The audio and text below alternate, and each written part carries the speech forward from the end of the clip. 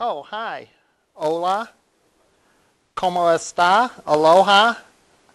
Asi, asi. If you know how to say hello in a different language, feel free to add it to the list. Hi. But it's real quick. Hi.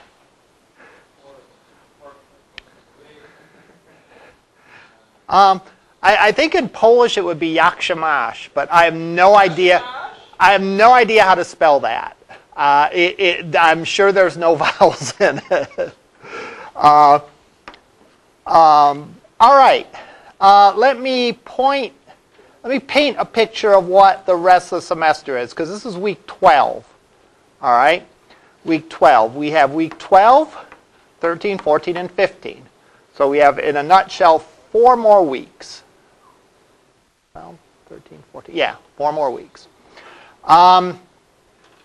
We will talk about interfaces more today. All right. We will talk about try-catches. So we more or less have 4 more topics. I was just thinking of that. Interfaces, we're going to do some wrap-up on that today. Try-catches, which I hope you'd all be somewhat familiar of from C#. But I have talked to students that have had this class before, and they say I go into more details than you do in C#, but whatever. Then we'll talk about user interfaces, and then we'll talk about deploying applications. If we're pressed on time, deploying applications is, I hesitate to say less important, because that's actually what gets your application into the hands of the user, all right, which is probably pretty important. But if we're going to skimp on anything, that probably will be what I want to skimp on, because it is important. As an educator, you're always torn, because you have a certain amount of material that you want to cover. On the same token, you want to make sure you cover it in a way that people understand. All right? So it doesn't really do any good if we race through to get through if people don't understand it. So I'm always torn. There may be some days where we will have, like, as catch-up days or work days on our labs, like we had last Monday, and where there won't be a lecture. All right. I was thinking about this, so I have an advantage, because I've been thinking about this in advance, while you weren't necessarily doing so. Someone give me a sentence or two definition of when you would use an interface. Because in my mind, that might be what's toughest. We can talk about the technical details, but for you to really understand, like, why we're even doing this, I think is important as well. So someone give me a sentence or two definition in your own words of why you would use an interface. Keep in mind, we're not talking about user interfaces here. We're talking about the thing that's kind of like an abstract class with all abstract methods that are interfaces. Why would we make an interface?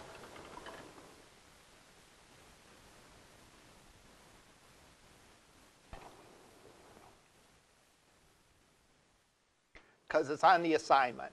Okay, that would be a good answer, but I already used that one. So what would be another reason that would create an interface?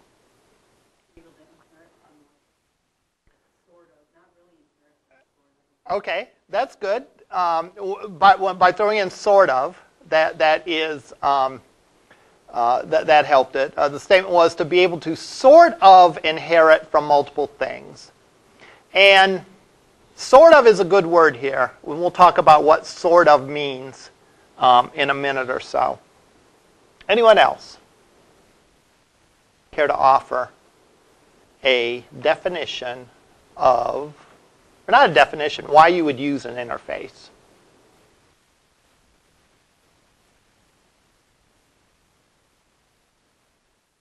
I can understand if you're puzzled, because it's a confusing concept, and until you've done some programming and have worked on some problems, it might not necessarily be obvious. And it's even hard thinking of simple examples. That's why I kind of like the email example that we're doing in class, and I think the shape example is a good one.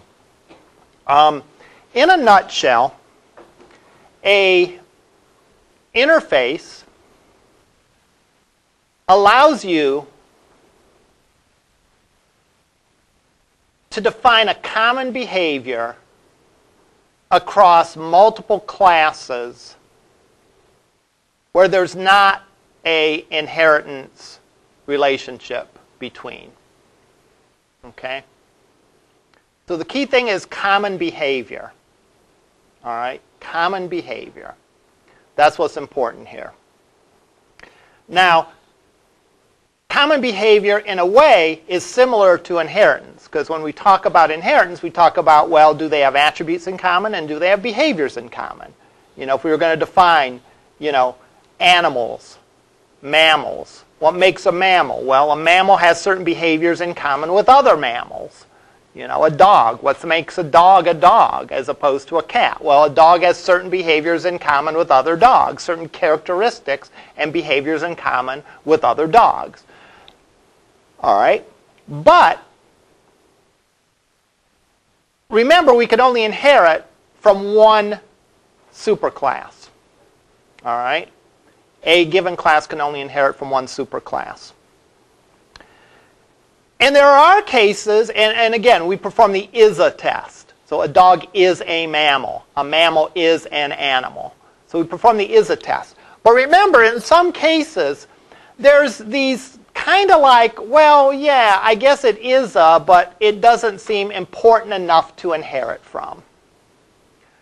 The example we gave last time was email accounts, or email recipients. You know, if you think about who gets emails from LC, when they send out a mass emailing or when they send out a mass mailing to your home or whatever, who gets those? A lot of different entities get those. People get those. People, members of the community get those. All right? Faculty gets those. Students get those. Businesses get those. All right? And so on. Now, that one little behavior, or maybe even 2 or 3 little behaviors that you have, is not enough to base an inheritance relationship on. Right? It's not enough to base an inheritance relationship.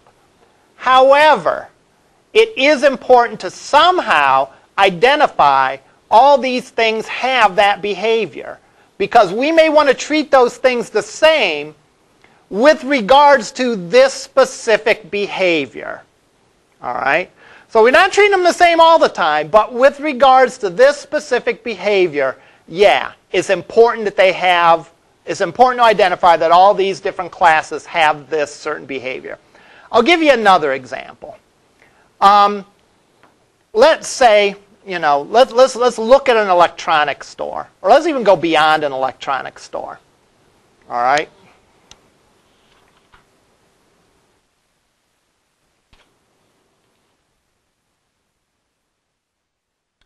What are some things that are battery powered? Toys. All right. Mobile phones are battery powered. Laptops are battery powered.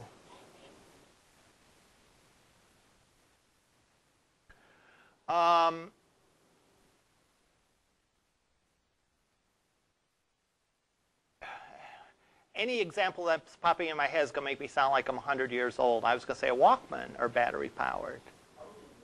Yeah.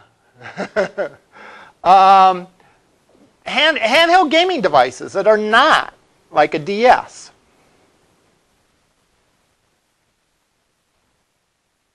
And again, depending on our scope, automobiles have a battery. They're not battery powered necessarily, but automobiles have a battery. Watches have a battery.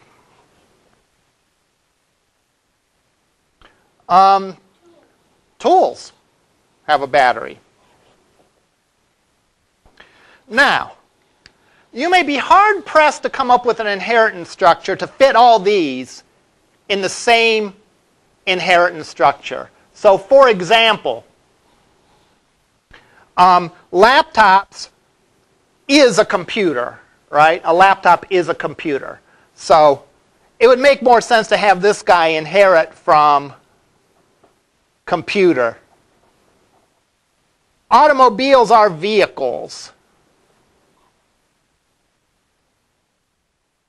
And so on. So if we think about battery powered, yes, all of these are battery powered, but it's not necessarily the defining characteristic of these. Yet imagine this. Imagine we were a store that sold batteries. We open Batteries Are Us, all right, and we sell batteries, all right? Wouldn't it be nice to know for each of these battery-powered items that there's a function that says, will this battery work?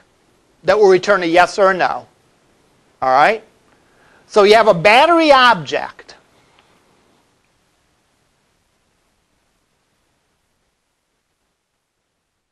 And I don't know, the battery object has all the properties and methods that a battery object has, like how much voltage it pumps out,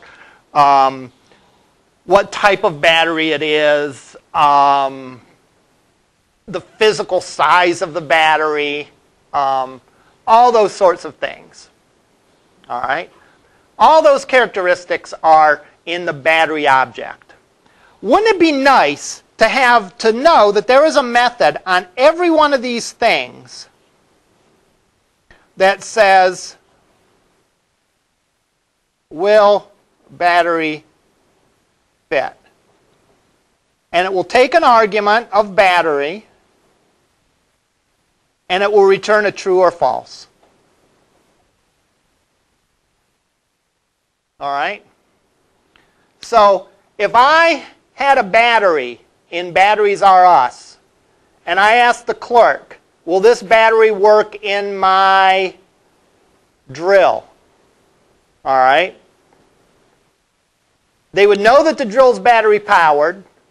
They would call the function on the drill, will this battery work? You'll pass it a battery object that has all the properties of the kind of battery that I'm holding in my hand, and that class and that method would return a true or false, saying, yep, that'll work in this drill.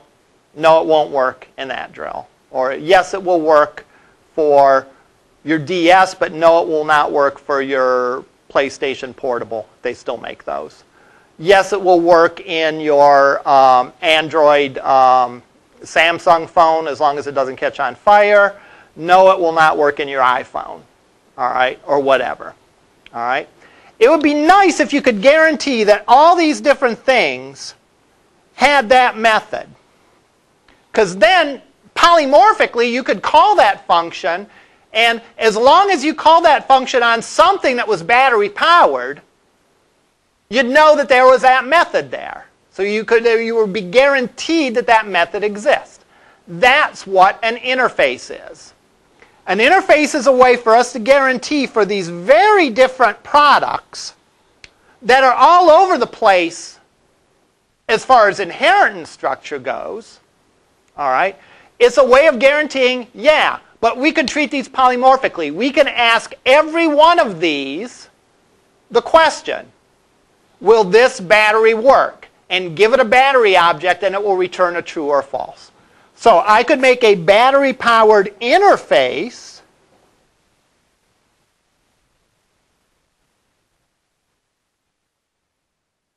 and I could have all these things implement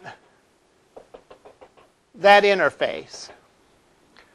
What does it mean to implement an interface? You're promising the compiler that you will have all the methods that are defined in the interface, that you will define that method.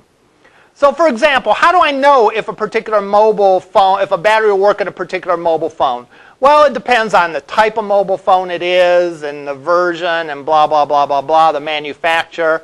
If I knew all those things, I could determine whether a particular battery would fit or not. How do I determine if a battery fits in a car?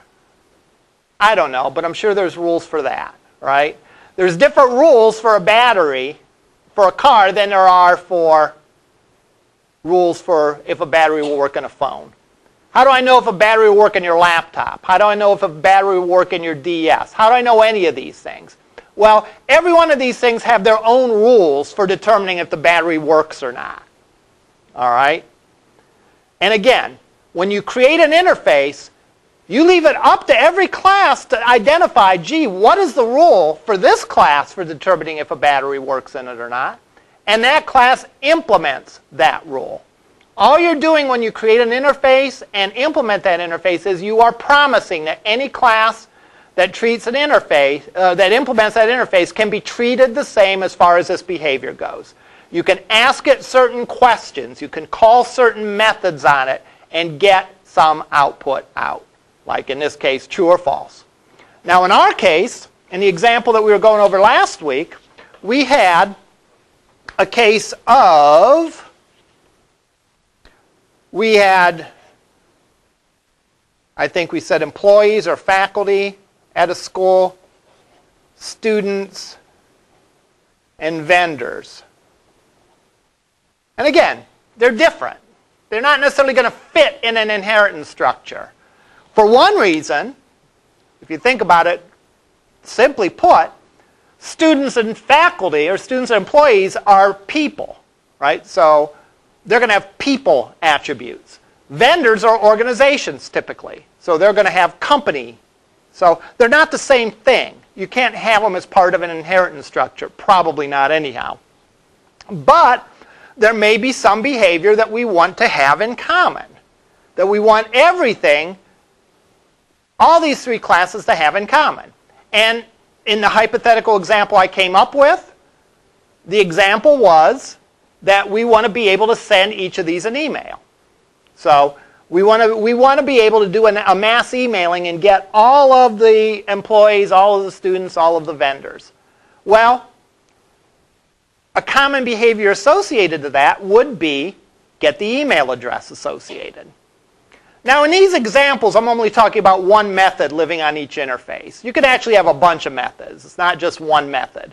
But when you implement the interface, you're guaranteeing, you're promising the compiler that all of the methods defined in the interface will be defined in the class that's implementing the interface. And therefore you get polymorphism. You can treat all of these the same with regards to, they're all email recipients, so I can ask any of them what your email address is. And it will go through the proper logic or procedure or whatever to figure out the email address. Just like in this case, I could ask every one of these things, will this battery work? If they all implement the battery-powered interface. And all of them will return either yet true or a false. So I know for sure that every one of these things will have that function if I implement the interface. So I can treat them polymorphically. Another example of where we could have used interfaces in previous examples, I guess I'm thinking of, to try to make this concept more clear. Think back to the pizza example where we had an order, right? And the order was comprised of a bunch of pizzas, right? Now, we define certain properties and methods as existing on pizzas. But a pizza shop typically is going to sell more than just pizzas, literally, right? They may sell a whole bunch of products. They might sell beer. They might sell pop. They might sell potato chips. They might sell, who knows what, all right? All of these different products. Now, if I call in for an order, I might call for an order of, I want a 2-liter of Pepsi, 2 large pizzas, some chicken wings, and maybe that's it. All right? Now, chicken wings are not pizza, right? So we might not have chicken wings and pizza inheriting from the same thing. Maybe we have a food class. We could do that, have food and have pizza and chicken wings inherit from that. But Pepsi really isn't a food. I mean, maybe we have a beverage class and a food class, right? Now, the thing is, though, is from the perspective of the order, we want to be able to treat all these items the same way. what would we want to be able to ask all the items on our order? One thing at least. How much do you cost? Right? So we could implement a item interface, a product interface, something along those lines. And we could define the methods that we wanted to have in common. All right? So we would not put pizzas on our order. We would put any item on our order. And by virtue of the fact that it was an item, it would have certain behaviors that we could count on there being there. So we could ask a beverage, how much do you cost? We could ask pizza. We could ask a sandwich. We could ask chicken wings. Maybe we sell newspapers too. What the heck? Might as well get a little extra money there too. Something that isn't even food. But we could ask it how much you cost. If we made an interface for all the products that could be on our order, all right, we would then make our array list being of that interface, not of pizzas, all right, but of that interface. And we would know, the compiler would be assured that we can ask these things of every item that's on our order. I think the textbook calls it a contract. It's or a promise. I don't know. Contract sounds so legally binding and like you might get sued if you do it wrong. A promise sounds better. All right? If you break your promise to a compiler, what's the compiler going to do? It's going to get mad at you and not compile your program. So it's not going to sue you. So I think promise is better than a contract. All right. So let's look at the example we had last time. We got so far in it, but we did not complete it. We did not complete it sufficiently to really show the advantages that you get from interfaces. So let's go and let's try to complete that today.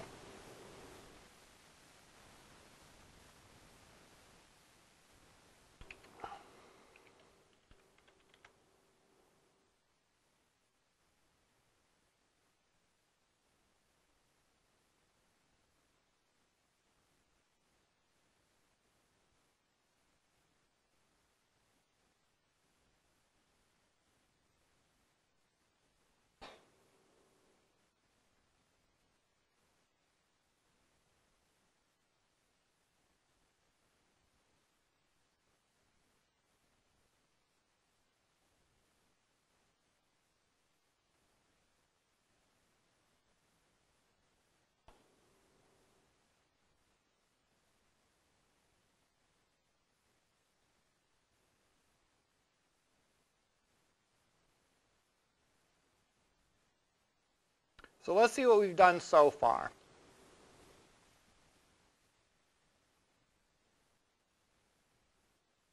We've created an interface, and we've created a class that implements that interface. So our interface is this. Email recipient.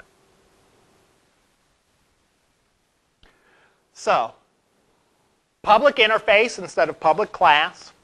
Public string, get an email address, and there's no arguments.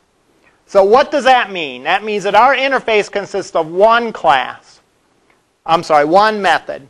So every class that implements this interface has to have this method. Do we care what the contents of that method is? No. That email address could be constructed any number of different ways. We could have different rules for different entities within our problem. In fact, we even said that a faculty member's email address is one thing. A student's email address is something else. A organization's email address is a third thing. All right? Now, we create this, we're promising that all the things that we define as email recipients, we want to treat the same way in the sense that we want to be able to ask those things, what is your email address? All right? How it comes up with that email address is up to that class. Just like how you know whether a battery fits a certain product, that's different for every product. Every product has its own set of rules about what batteries fit and what batteries don't fit. All right? We then implemented that interface in this class. where I said that the email address is the first name, last name, followed by @lorainccc.edu. Now, of course, there could be a whole bunch of other functions in here related to being a faculty member.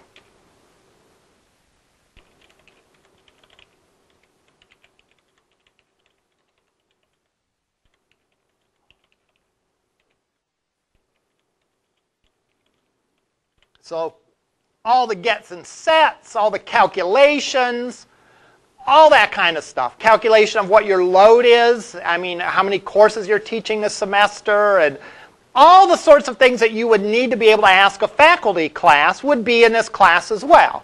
But we're not interested in those in the interest of time. We're only interested in the emailing this faculty person. All right? So we described that they implement email recipient. That is a promise to the compiler that whatever else this faculty class has, it at least has to have that. At least has to have that method that we've defined in the email recipient class. Yeah? Mm-hmm.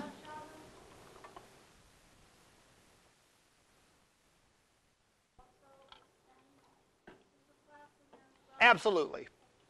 So in other words, I could say this extends blah blah and implements email recipient.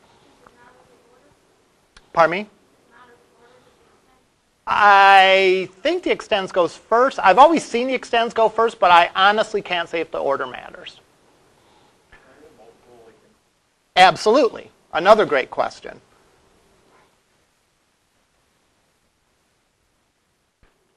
So we could implement another class or another interface.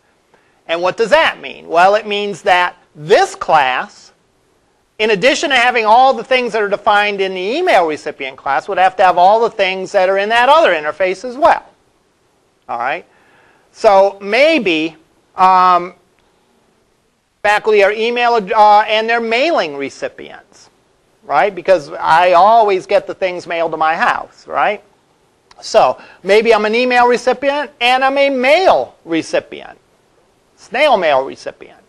Now there might be functions for that. What's your address? What's your city, state, and zip? So there might be address, city, state, and zip. There might be 4 methods on the snail mail recipient. And if I implemented that in the email recipient, I'd have to implement that function for the email one, and I'd have to implement the other methods that are defined on there. I do think the compiler will complain if both interfaces would have the exact same function name, I think. Or maybe it would complain if there was a different signature. I don't know. That's kind of an advanced sort of issue. If you run into that, it's unlikely in this class anyhow. And so I won't really talk about that. All right.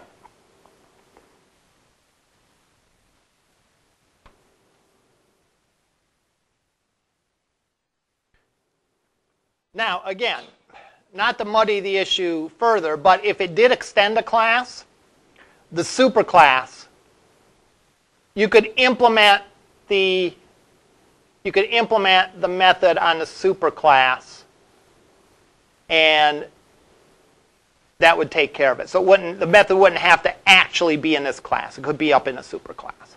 And I'm like 99% sure that would be okay. All right. So let's go and compile this.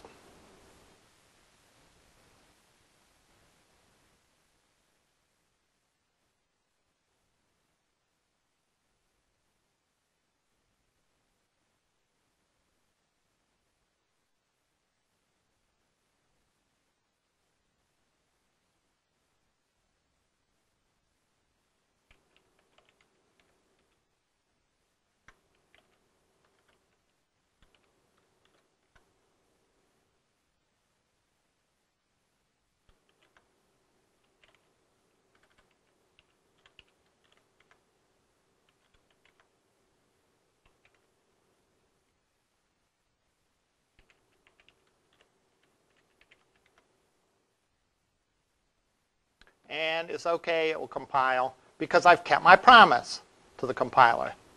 If I did not have this, or in fact if the signature was different, all right, like it returned something other than a string, the signature didn't match,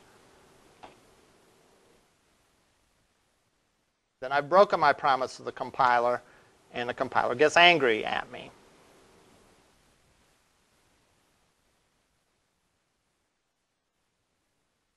All right, so let's make a student and vendor class.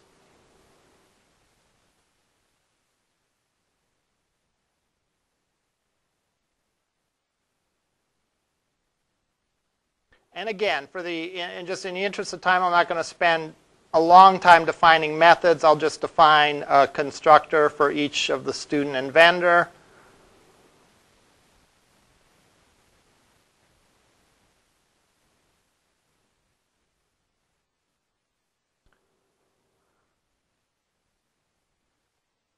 I did not want to do that.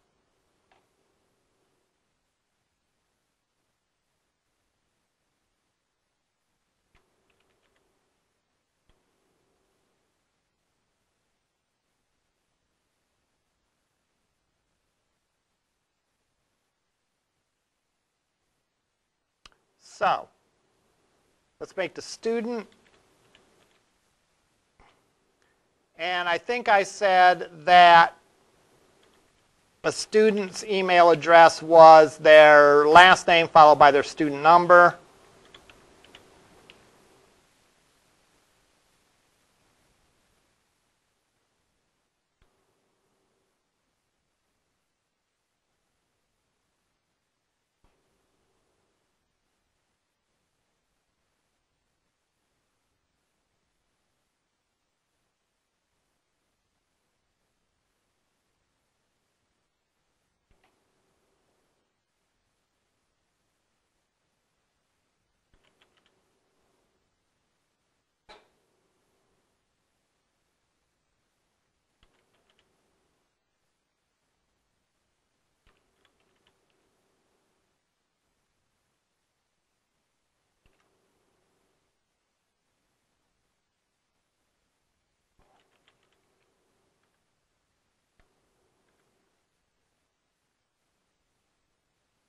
So we have our constructor for that. And then getting an email address would be the last name plus student no plus loraineccc.edu.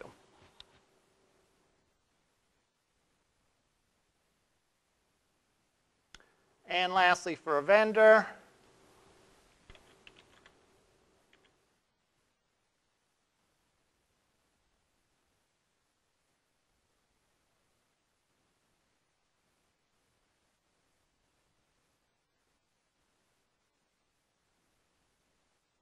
let's say we have a name and an email address.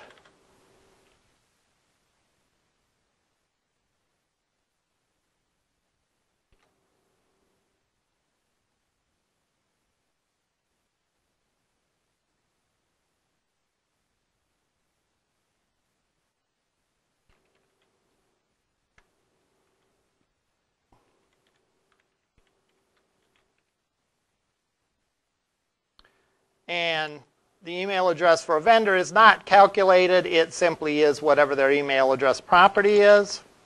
So we have that. Thank you. All right, so we save everything, and let's try compiling. That should be vendor.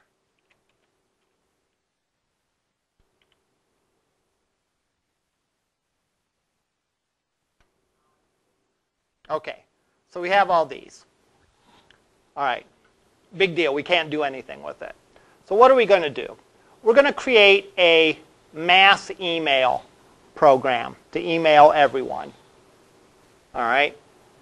And so what I'm going to do is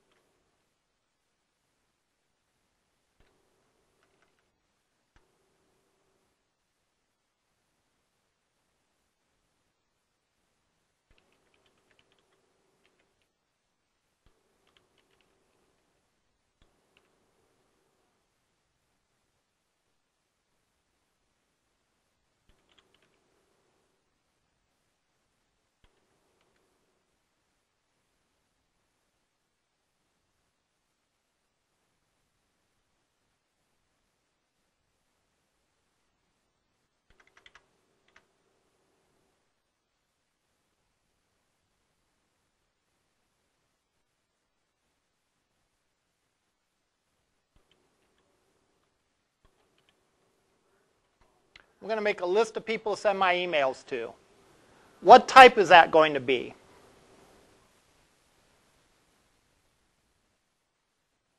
Our choices are, now in the case of when we had our orders, our type was pizza, because we wanted to, the only thing that were on orders were pizzas. All right.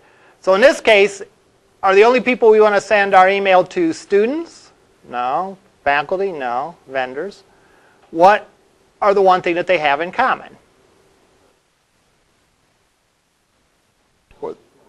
They're all email recipients. So I'm going to have my array list of email recipient.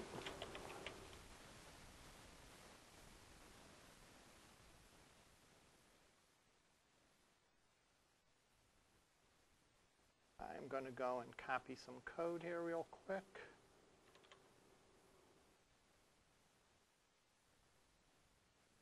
I don't remember off the top of my head what I import and so on, so I'm going to download the latest pizza example.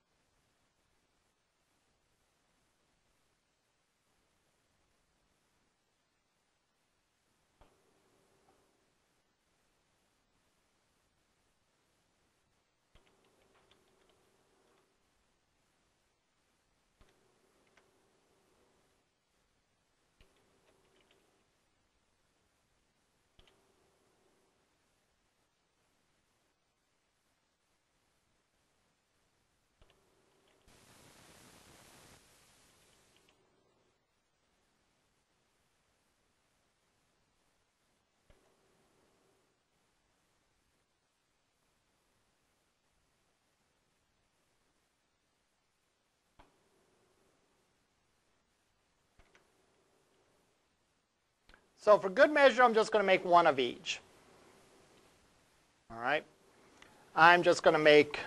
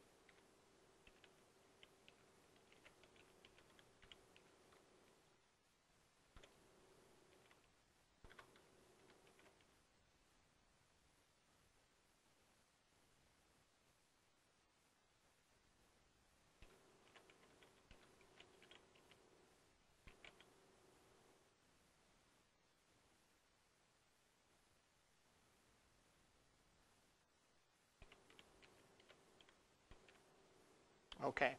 So there's one of each of these. All right. Now, I can add each of those to my array list. So I can say recipients dot add s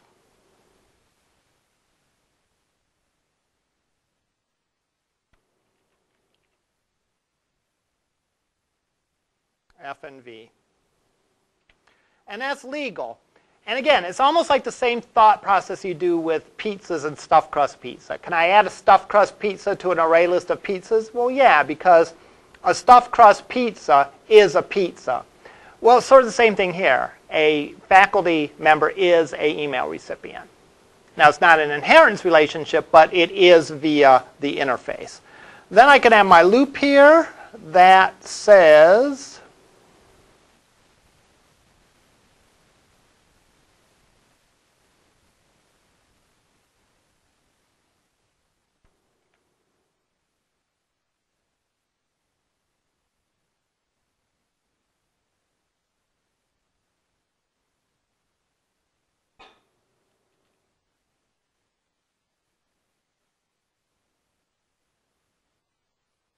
which I can just do recipient.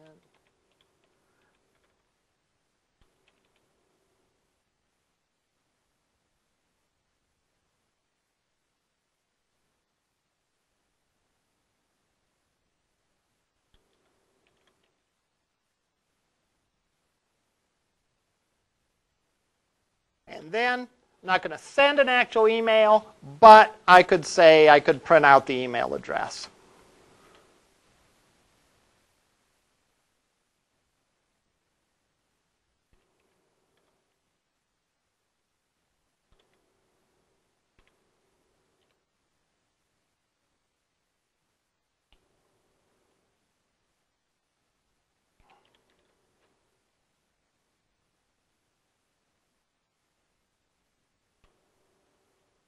And the compiler knows that that function is valid.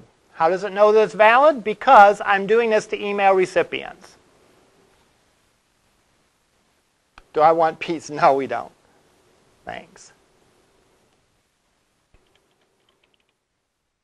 Unless we're emailing them to tell them they want a free pizza or something.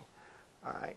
But we know that this is a legal statement because we know that anything we put on that array list is going to be an email recipient. And an email recipient, by definition, has all the functions that are in the email recipient interface, which is get email address, I think. Yes. Okay, so let me save this.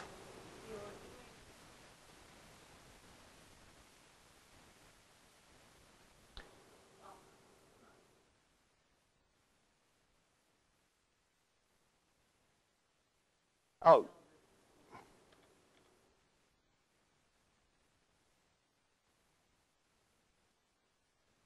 Oh, okay. And you're right. Thank you.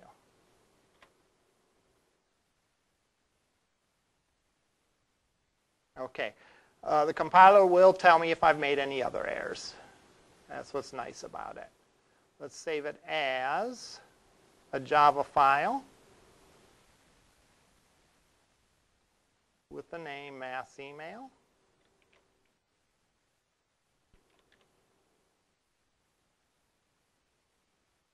And let's try to compile it.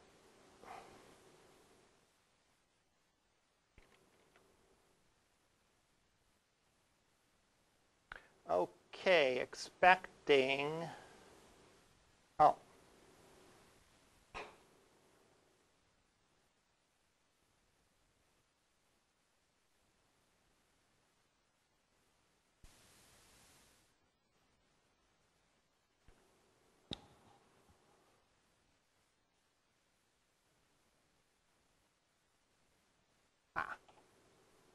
Doesn't like me defining it there, so I'm going to define it here.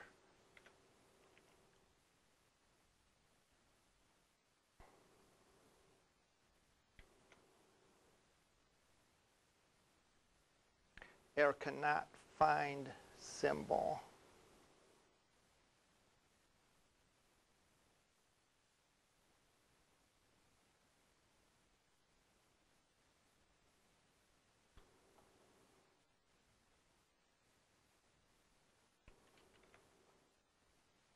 The one thing that pretty much all the errors have been typos except that one. The one error that wasn't a typo is I put this up here, which made it think it was an instance variable instead of a static variable. I didn't define it as static. And therefore, I just put it in here, and that took care of that.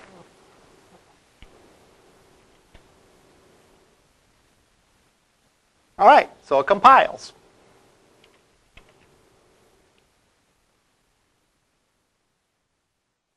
And I run it, and I get the emails. All right? So the key thing of this is by defining an interface, I can guarantee that anything that implements that interface, I can treat the same with regards to the stuff of that interface. In a more strictly programming perspective, I can guarantee it's going to have these functions. I can guarantee it's going to have all the functions that are defined in the interface. If it doesn't, I'll get a compile error. Now, the details of that function could be wildly different.